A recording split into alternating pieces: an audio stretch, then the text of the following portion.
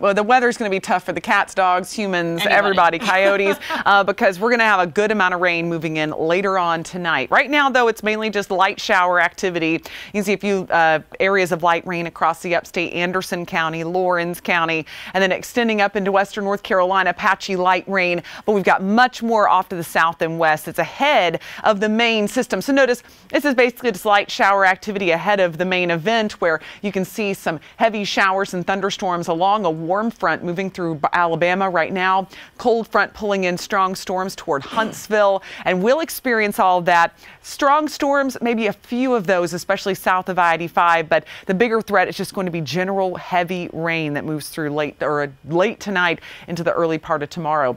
That system extends all the way down to New Orleans with a tornado threat there. But that threat should stay to our south as we go toward late tonight and early tomorrow. So flood watch continues for our entire area. 2 to 4 inches of rain possible. That's through Friday, and then should wrap up Saturday morning.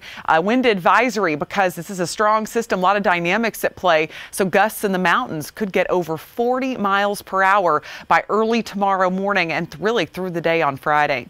Tonight, 46 degrees in the upstate. Showers early, but then it gets heavier late night in the mountains. It could be around 3 a.m. I think toward the morning commute we'll see the heaviest activity across upstate areas. You can imagine we're going low on the sky meter with just a 3, because this is going to be a soggy day. At least after about 4 p.m. we'll see big improvements.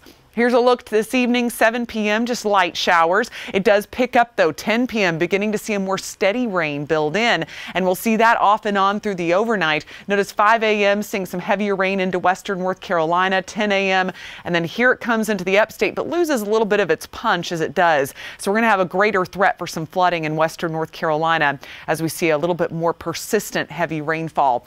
All of it starts to move out toward around 5 p.m. We will have a threat for some thunderstorms. There's a marginal risk of severe weather, which is the lowest end risk. Gusty winds would be the main issue the second half of Friday, mainly south of I-85. And here's a look at the estimates on rainfall. I'd say about 1.5 to 2 inches will be common, with locally higher amounts than that.